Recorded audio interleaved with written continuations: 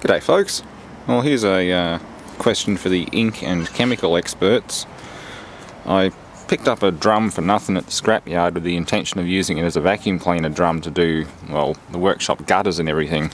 I'm going to make a giant shop vac. And it had, well, the guy said it had red dye in it, which he's right about.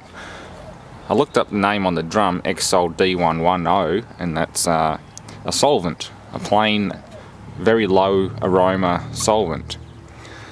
What the dye is, I don't know. It almost seems too red to be magenta. It could even be an additive for a chemical process. It's oil based, it's not water soluble. Don't know how well it dries.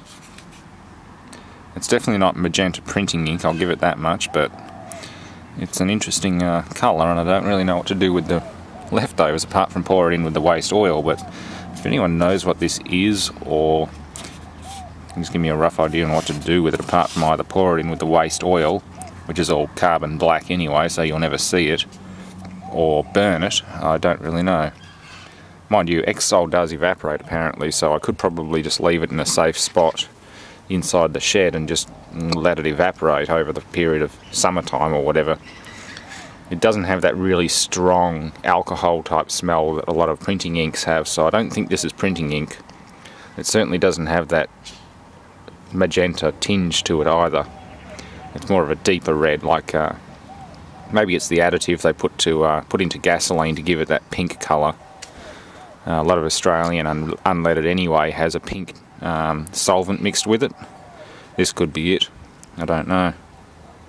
So yeah, I sort of want to clean this drum out. I'm going to throw some gasoline in there and wash it all out, but it's a rather interesting thing to get rid of. He just said don't pour it on the lawn because you'll never get rid of it, which is fair enough because this stuff looks nasty. Yeah.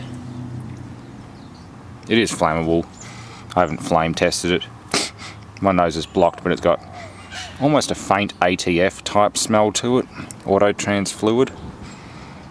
I'm thinking it's a petrochemical industry colour additive, either for ATF or for other similar types of oil products. So yeah, there you go. If anyone can shed some light on what this mystery product is, let me know. I've got a load of stuff for the tip to get rid of as well, so I'm just sort of going through this area and discovering and rediscovering what I've got. That's always fun. Thanks for watching.